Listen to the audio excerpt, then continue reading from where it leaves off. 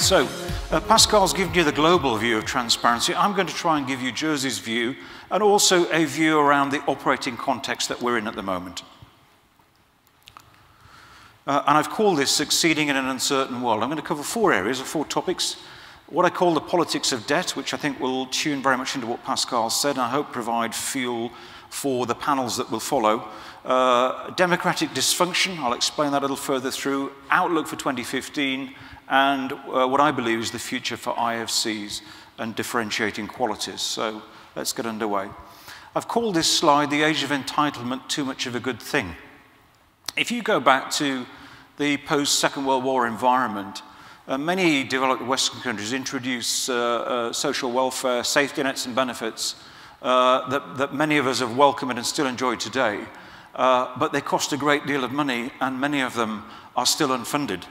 And many economists believe that's driven global debt to rather dangerous levels in terms of public finances. And that fragility really was exposed by the financial crisis. The consequences of which have been a combination of public outrage at those they believe responsible for that, bankers bonuses, and tax dodging, in fact, use the vernacular descriptions. And the solution has been to take a lot of that debt onto national balance sheets through QE, easing the pain by transferring the debt burden to states. I think the consequence of that is that we've encouraged even more personal borrowing and potentially asset bubbles through the maintenance of super low sovereign interest rates for a sustained period of time, the like of which I'm not sure we've ever seen before. So what have politicians done in that environment? Well, coming under intense pressure, I believe they've entered into what I call promise inflation. If you look at a number of the elections that have taken place around Europe, people have got elected because they promised a lot.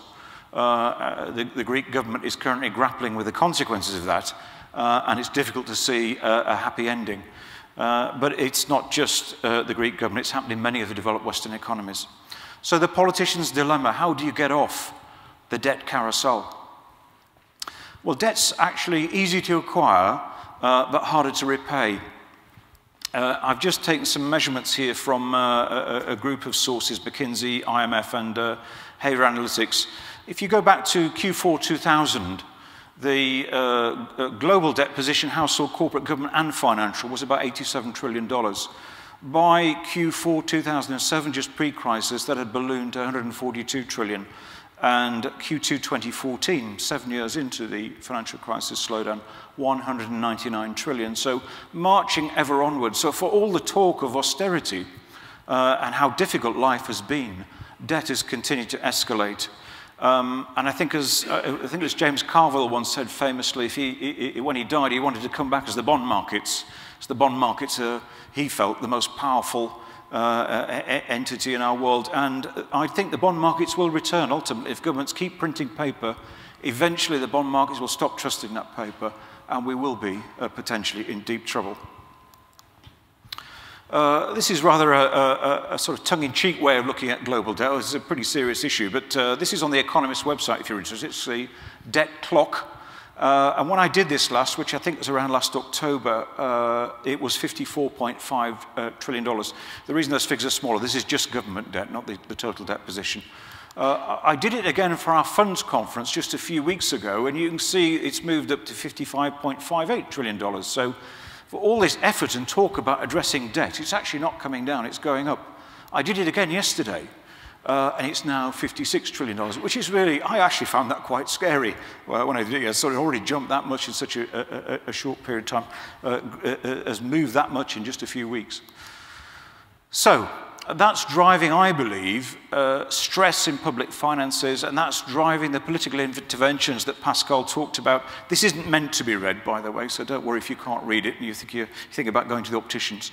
There are 15 promises on here. I've taken these from the Conservative Party manifesto, the successful party at the recent election.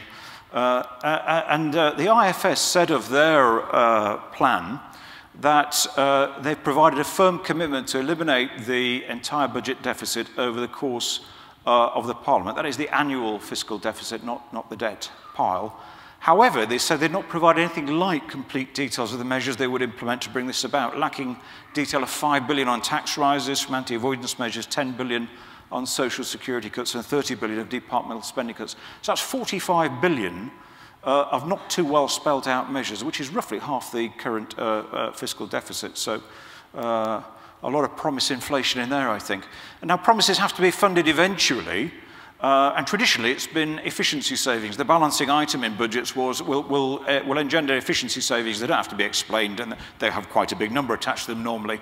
Now a crackdown on tax evasion avoidance is challenging that traditional view of efficiency savings for the go-to tool of choice for the political classes. And those are actually they're not my quotes, they're quotes from the Conservative Party manifesto, the sources of these savings. So coming nearer to home, to IFCs and places like Jersey, are we going to be the pot of gold that will solve the fiscal gap? Well, this would indicate that in fact, we're not. If I'm converting now to sterling figures, almost $1.5 trillion national debt in the United Kingdom. I think the budget's now pushing up towards 700 billion per annum. Fiscal deficit, I think it's probably about 80 now. It was about 97.5 when I did these figures. HMRC's own estimates of tax evasion, tax avoidance, maximum collection opportunity from all sources, about 7 billion, and from offshore sources, about 500 million, which barely registers on that graph. So we are not going to be, if you like, the pot of gold at the end of the rainbow, because it isn't actually there. But it isn't just the United Kingdom. Most countries, most developed countries have these problems. Germany has these problems. The US is the big daddy with nearly 15 trillion of debt, $15 trillion. China has them increasingly. And if Mr. Putin didn't think he had them, he will very soon if he carries on as he is. So this is driving international action, some of which Pascal touched upon. But we've seen the focus on large corporate profits. We've seen the focus on the wealthy.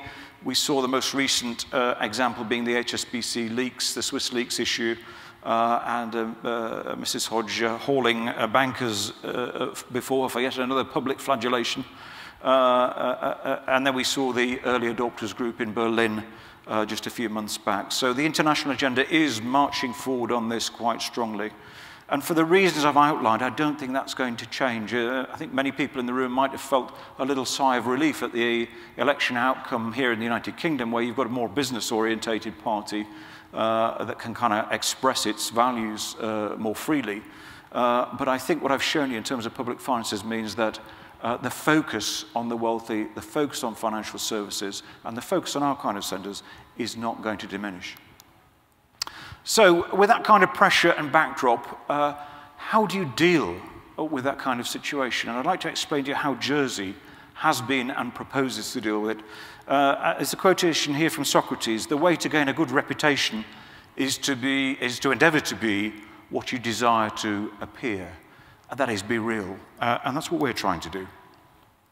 If you think about who forms the judgments about whether you are up with a program or not, whether you are a cooperative member of the global community, whether you are somebody that's contributing or detracting, these are the fora that will provide the information on which the political classes will make their judgments. They are the Financial Stability Board, and through them the IMF, the triumvirate of the IMF, the OECD, and the World Bank.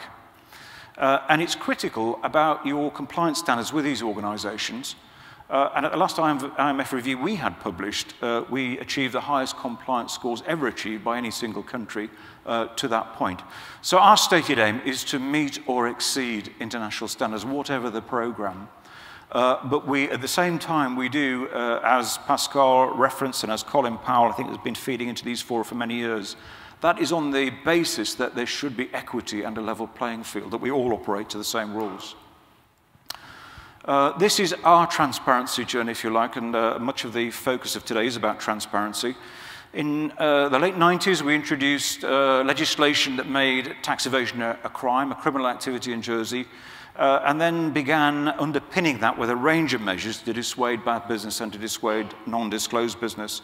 So we've engaged with all of these programs over time: harmful tax, USD, the TIER program, the US FATCA, which is really the game changer, UK IGA, the European initiative, CRS BEPS, and now the great debate over central registers.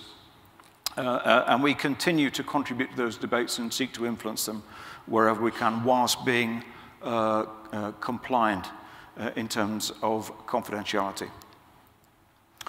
But we decided that wasn't enough. It actually, in terms of the political dialogue and the media commentary and the kind of view of the guy in the street, it wasn't enough to say you're compliant, cooperative, and you do things the right way, despite having a considerable evidence book to that effect. You also have to, I think, demonstrate you're making a worthwhile contribution to society. So we set about proving how we do that. We always had that conviction and belief, but our evidence book was a bit thin.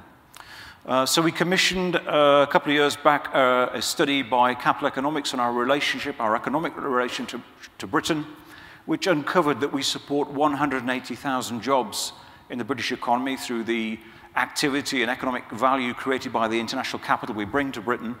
It generates about 9 billion of GDP and provides 500 billion of Britain's foreign direct investment. That's 5% of the entire stocks of foreign capital in the British economy. We moved on to try and explain more clearly how money moves around the world and how efficient capital allocation is important to take the friction off the passage of capital so it can be hubbed and spoked, taken from where it's not working, put to work, create jobs and growth and wealth through the process. That's essentially what we do as an international finance center. And finally, we've looked at Africa more recently and identified a significant investment shortfall that we believe we can help plug of around $11 trillion.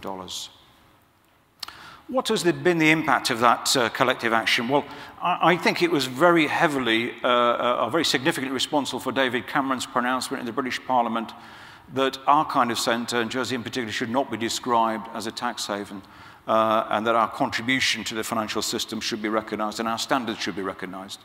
More recently, Pierre Moscovici, who's the EU tax commissioner, former French finance minister, said just last week, Jersey is an important partner against tax evasion and fraud. So the work we put in, the long, hard yards of not only committing to international standards, but putting the infrastructure in place to deliver them, and the value we create for the jobs and growth agenda is getting through to the important policy influencers. I'm going to move on now and look at the outlook, perhaps look at things a little more commercially, having looked at the political and the transparency agenda and the general backdrop. I think a collective view of a number of economists, and hopefully we'll hear more later, so we have two economists here today speaking to us, is that we're going to see growth in 2015 and growth in 2016. These ranges are getting a little bit dated now, 2.8 to 3.8%. If you get more GDP, you get more trade. If you get more trade, you get more wealth. If you get more wealth, you need more wealth management. So this is good news for the private client community. There are much stronger drivers, though, than short-term market cycles, and it's important to lift our heads periodically and not get too bound up in today's news about financial services. I put three of them on here. I think McKinsey would argue you should put urbanization on there as well, but globalization, population, and digital. Globalization has pulled hundreds of millions of people from poverty through trade over the last 30 years and been far more successful than any aid intervention.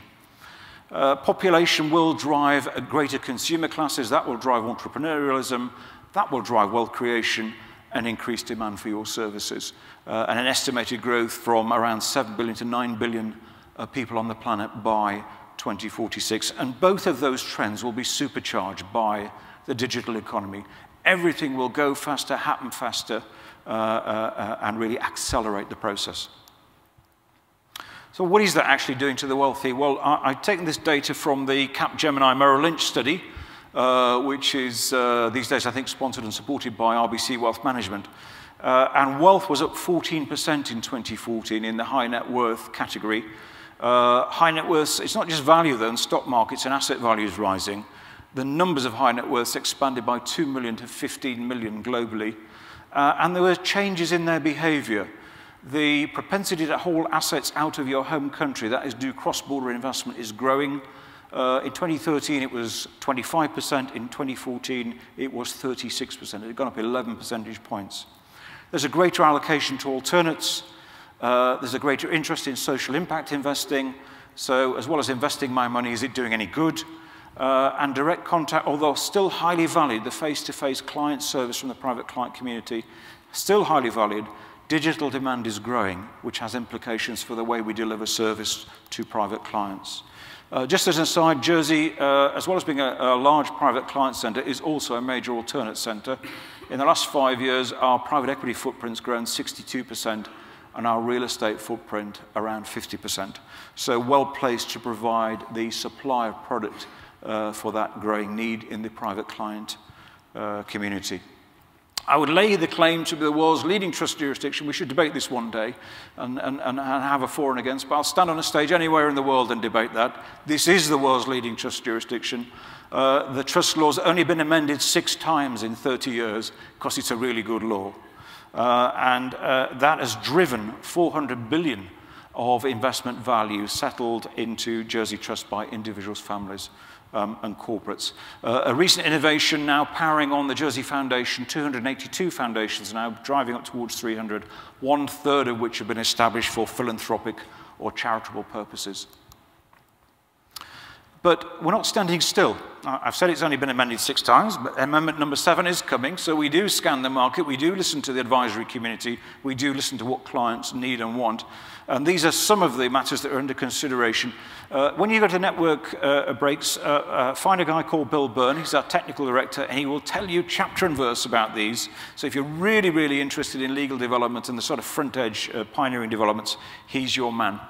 Beneficiaries' rights to information, the ambit of trustee indemnity provisions, ability of courts to vary trusts, concern to trustees and beneficiaries, merits of enforced arbitration, and privacy issues surrounding hostile court actions, all actively on the agenda and are likely to feature in Trust Amendment number 7. The backdrop I've given you, I think, is affecting the relativity of different international finance centres. A number of international finance centres around the world are shrinking, under duress, under pressure. We're actually growing.